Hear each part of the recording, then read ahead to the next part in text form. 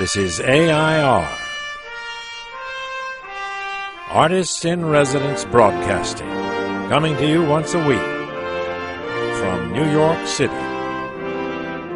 This is John Cullum here, and this is Emily Franco, my wife.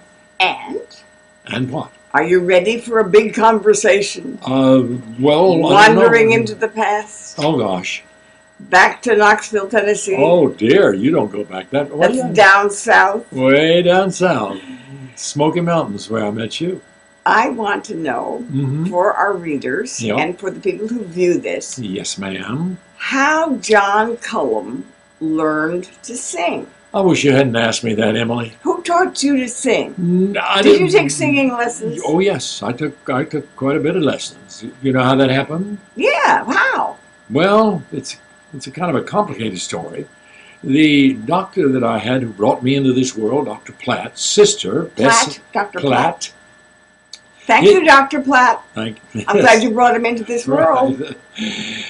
He had a sister named Bessie Platt, and she was the organist at one of the largest churches in Knoxville, the Henry Street Methodist Church.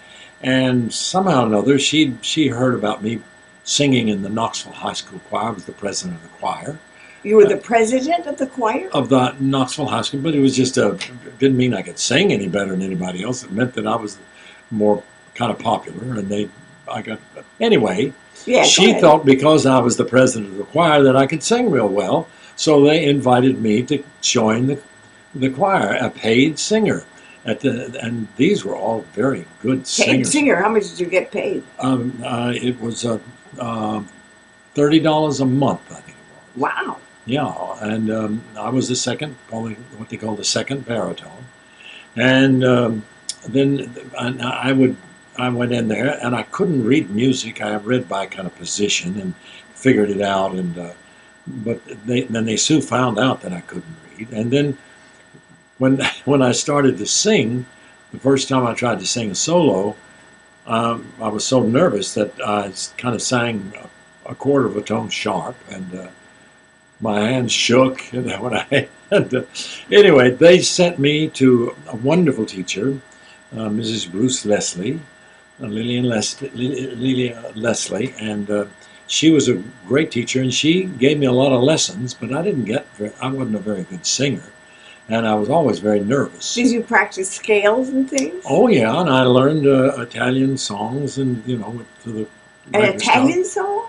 Art songs. Sing me an Italian song.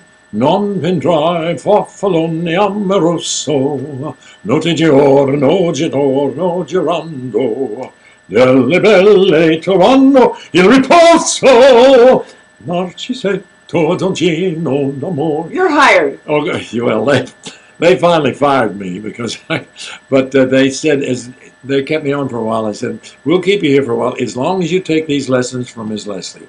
And so I used the $30, I think it was $40, and took lessons from Ms. Leslie.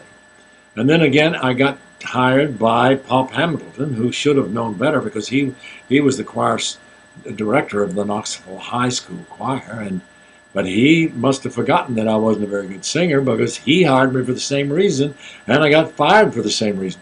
I was too nervous. You sang sharp? Well, I just didn't have a very good solo voice.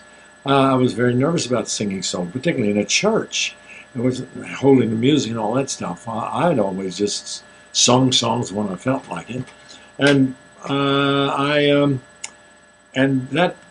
did take the lessons. And when I came to New York, I went to auditions as a singer because you couldn't get auditions in straight plays. But you could always go to an open audition, and they used to make me so nervous. I would usually have a little tipple before I went. You mean you drank before auditions? Yes, if you have to put it. That's Say right. it. I had a belt or two before I'd go to them, and that got me through. But I only usually had to sing the last. And then you studied with Sidney Osborne. That's right. Well, you know how that happened.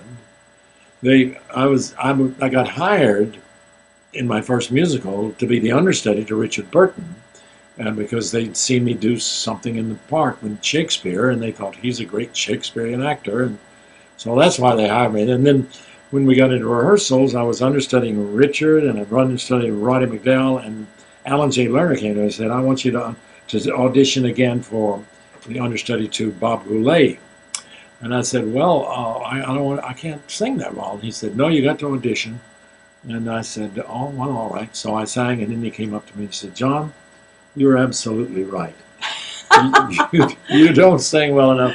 John, I remember the first time you sang for me. Yeah. If ever I would leave you, go just sing it once for me. If ever I would leave you, it wouldn't be in summer.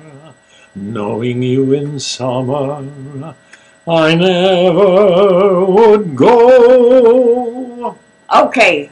All right, well. You're hired. Well, I should have warmed up before that. Well, thank you very much for talking to us about this, John. Everybody wanted to know, how did John Cullum learn to sing? Well, I didn't know. This is John and Emily signing off. We'll see you next week.